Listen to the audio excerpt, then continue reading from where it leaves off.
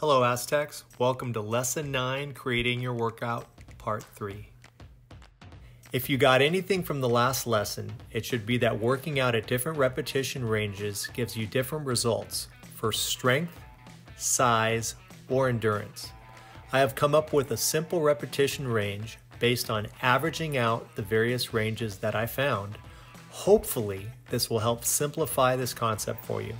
Let's compare a few different repetition ranges so you can see the slight differences. Let's take a look at the top graph first. You can see the trajectory of the chart go up at some point after 6 repetitions, and you see it start to level out somewhere around 12 repetitions. This is why they tell you to work out between 6 and 12 repetitions if you're really trying to work for size.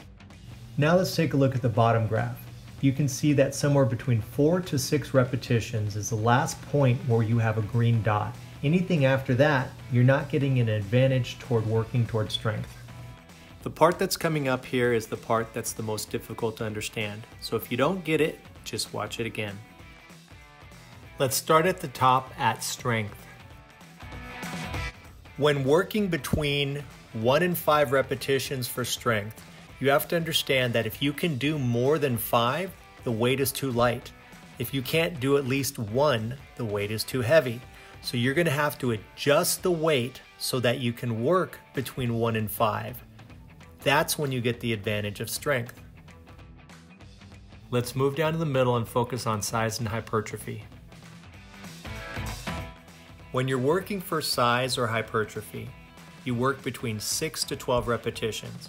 But if you end up doing more than 12 repetitions, obviously the weight was too light, which means you need to add a little more weight. If you can't even get to 6 repetitions, it means that the weight was too heavy, which means then you need to lighten it up a little bit. You need to adjust for it to work. Now let's move down to endurance. If you're working for endurance, you want to work at least 13 to 20 repetitions. Sometimes people do even more than 20. But if you find yourself doing a lot more than 20, obviously the weight was too light and you need to make it a little bit heavier. If you find that you can't even get to 13 repetitions, that means the weight was too heavy. If I haven't made it clear, working for endurance is going to give you a leaner look for your body. Try to keep it between 12 and 20. That's about the right amount of repetitions. Don't forget to do 3 to 5 sets and pay attention to how much rest time you have between the sets.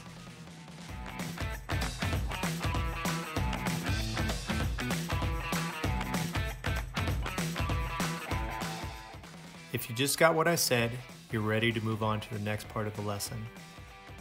Let's start to take a look at what your workout plan should look like. Make sure you have something to record it on. It doesn't have to be a piece of paper, it can be your phone. And when you write it down, it's got to be more than just the muscles you're working. It should not look like this. You should be recording what exercises you're doing on what day. At first, you will only have the exercises, sets, and repetitions you're choosing to do written down. Will you lift for endurance because you want a tone and lean look? Will you focus on muscle size or hypertrophy? Or will you work to make your body stronger and more powerful? You will only be able to record the amount of weight you're lifting as you go through your first week of workouts. You should record the amount of weight you are working out with for every exercise.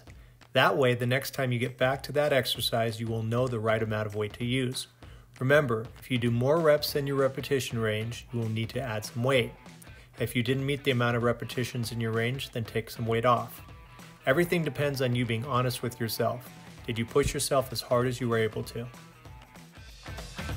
Sometimes it helps to see other people's workouts. So what I'm going to do is I'm going to show you other people's workouts and point out what they're trying to do. Are they working for strength? Are they working for size? Are they working for endurance? I'll point these things out. Let's look at the highlighted portions. Bench press, 5 sets of 4x6. 4x6 lets us know that this person is focused on strength. Next, leg curl, 5 sets of 10 to 12. At this point, this person is focused on hypertrophy for his leg curl. Move down to squat, 4 sets of 8 to 10.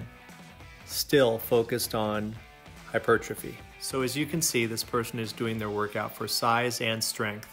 Sometimes you're not doing a workout for repetitions, but you're actually doing a workout for time. In this case with planks, this person is doing 5 sets of planks at 20 seconds each time. This person is doing 4 sets of 10. You can see at the very top left where it says training level, you see 4 sets, and then below that you see 10 4 different times. They're also pairing their muscles. On day 1, he's doing chest, back, shoulders, and abs. On day 2, legs, bicep, tricep, calves, and forearms. And you can see all the exercises that are being done below.